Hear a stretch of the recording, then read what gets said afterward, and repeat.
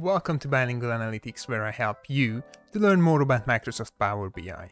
My name is Roland, and today's video is all about dynamic time period comparison.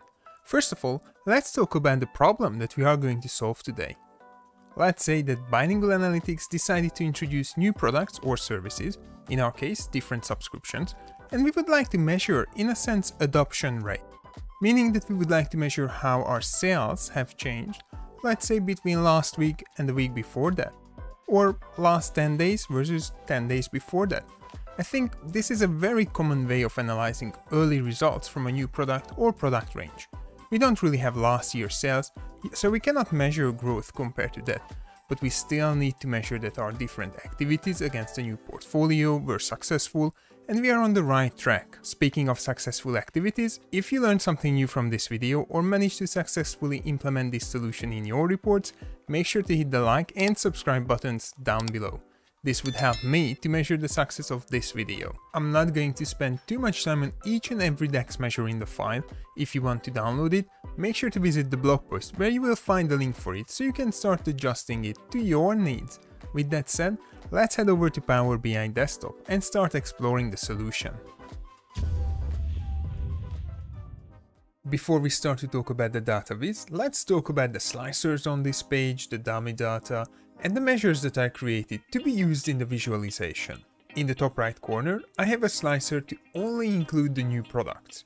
These are the different subscription services for books, comics, and magazines. Below that, I have a what if parameter, which is going to drive my dynamic intervals. If you want to learn a bit more about what if parameters, click on the link at the top right corner, where I explain in more detail how to use them and why I believe that they are a super powerful user interaction tool in Power BI. By default, I have 7 days selected, meaning that I want to compare last week to the week before that. The final goal is to allow users to select whatever time period makes sense to them, and the what if parameter can help with that flexibility. In the middle, I have a table with the sales by date to show some historical figures and, more importantly, to help validating my measures. On the right hand side, I have 5 DAX measures. Let's spend a bit more time to explore these. The first one, or last day in period measure, is going to help to identify the last day that should be included in the calculation. While this could be a variable in the final calculations, for the purpose of this exercise, I wanted to create a dedicated measure. You will see why. The second measure is a simple sum of sales for the periods between today and the selected time period. I use the dates in period function to drive the filter argument for the calculate function. Our third measure is an average sales for the selected period, dividing the last X days sales with the what if parameter to allow flexibility in the calculation. After that, I have somewhat similar set of sales and average sales measures for the previous period. This time my start date is the last day in the period, but apart from that, measure number 4 and 5 are almost exactly the same as measure number 2 and 3. And if we use our best friend, Excel, we can see that these measures are showing us the right figures, which means that it is time for us to start working on the DataViz. I would say that there are 2 ways to visually present this data. The first method is focusing on the difference or change from the previous period to the last period. These 2 column and line charts are showing either sum of sales or average of sales values and increase or decrease. I reckon this kind of visual representation is great, but when it comes to new product introduction to the market, it may not be the most beneficial. It is possible that one of our customers purchased huge volumes in a single day, and combining a full time period can hide some issues in this case. But it is more insightful than just seeing a matrix with lots of numbers. Of course, we still have the general functionality of the slicer to only select a certain subscription type. Just like that. The second visualization method is going to be more powerful and probably more insightful, at least based on my experience. Let's start from a simple column chart where we have dates and total sales. Of course, it is almost the same as the table from the first page, but we are going to enhance it a lot. Let's add a dynamic title for this visual by using my dynamic time period comparison header. It is a little bit of text with the what if parameter for the time period.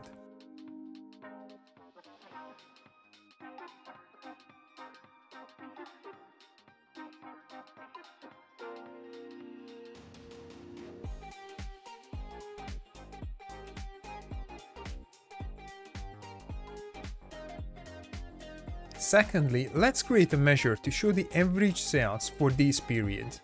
I called it the rolling average sales measure. While I know it's not a rolling average per day, it is still in a sense a rolling average for the periods.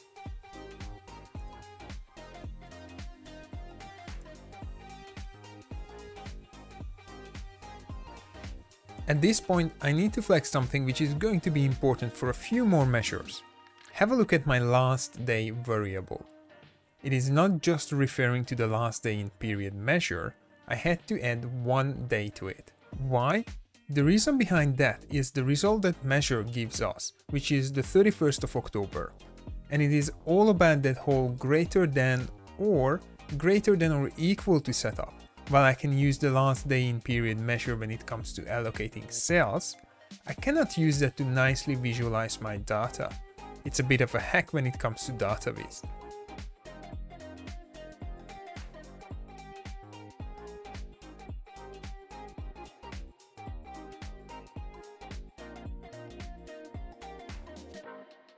Next up is coloring those plain blue bars. This step is personal preference, so you don't have to replicate this. However, I found it heaps easier to immediately see the different periods. Again, it will be driven by a measure, daily sales coloring.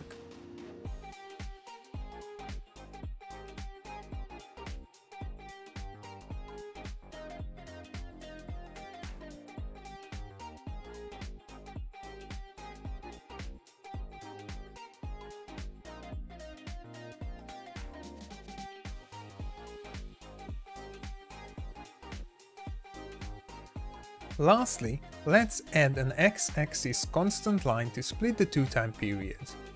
This step is all about further guiding our users to see where we literally draw the line for the time periods. Heading over to the Analytics pane and add one. In the values, all we need to do is add our first measure, last day in period, as this is going to split the visual nicely. Oh no, it doesn't look good, right? I don't want the column of the 31st of October to have that line. It looks ugly, so what can we do? Again, this is due to the nature of that whole greater than versus greater than or equal to. But how can we fix it? Easy. We can create a measure in our what if table which will be used as an x-axis constant line. All we need to do is pick up the last day in period and add 12 hours.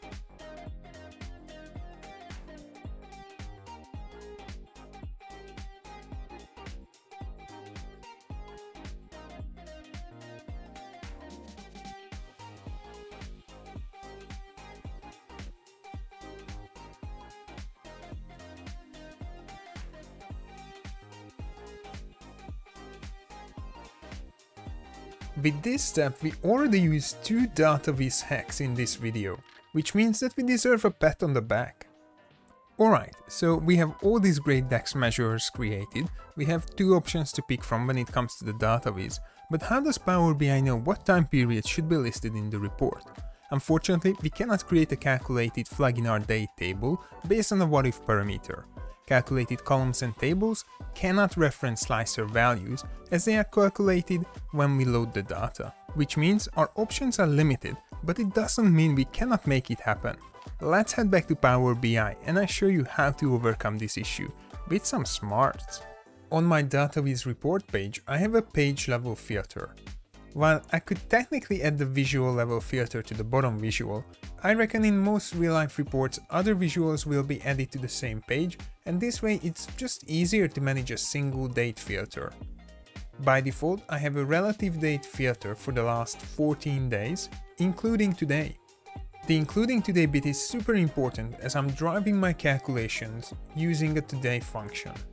It works fine because I have 7 days selected, but if I expand my dynamic period to 10 days, the page level filter won't change automatically. But hold on, a notification popped up out of nowhere that I need to adjust my page level filters. And once I change 14 days to 20 days, including today, the reminder disappears. It is driven by our last measure, a date checker.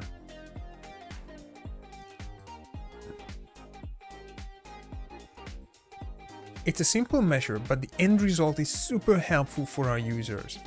And with that last measure, our report is ready to be used by our users. Based on my experience, this second method is much more insightful, and using this visualization, it would be easier to drive further actions for our newly introduced subscription-based services. However, I would still show total sales and average daily sales for the periods, but probably only in a card visual. Something like this. While it's great to see lots of details, management would also need to see high-level figures and understand whether the new portfolio worth all the extra investment or not. Please keep in mind that I used today as a starting day for this demo, but with some adjustments you can pick any other starting date. It could be the last invoice date, or end of the month, or end of the week. Because we drive all the calculations from a DAX formula, it could be flexible. But one thing to remember is the page level filter. If you decide to use any other starting point than today, you won't be able to use relative date page level filter. For those scenarios, you have to change the filter type to advanced filtering and set your start date and end date. It's not the end of the world, and I'm pretty sure that some of you will need to adjust that based on the report refresh frequency. Again, with some adjustments to this technique, you can fully personalize it to your and your report users' liking. Wow, we covered a lot today, even without writing the measures together. So let's try to summarize the key points from today's video. First of all, we wanted to find an insightful way of visualizing sales figures for new products for a dynamic time period and compare it to the previous period. This would allow us to see whether the sales from the new product range is picking up or not. We had to create measures to find these periods, to indicate sales figures and average sales figures for those periods, and allow users to interact with the report based on what time period makes sense to them. In the report, we also covered two distinct ways of visualizing data and talk about which one is useful for who and how can we enhance them to create an easy to understand DataViz. And we also learned a couple of little data visualization hacks today. Isn't that great? Make sure to check out the blog post because that's where you can find the file so you can further explore and fine-tune it to your likings. Also, if you have any questions, comments, be sure to let me know below this video so I can address them as soon as possible. Thanks for tuning in today. I hope that all of it made sense and you learned something new today. Make sure to hit the like and subscribe button on your way out or before you watch any of the above tutorials. Until the next one, see ya!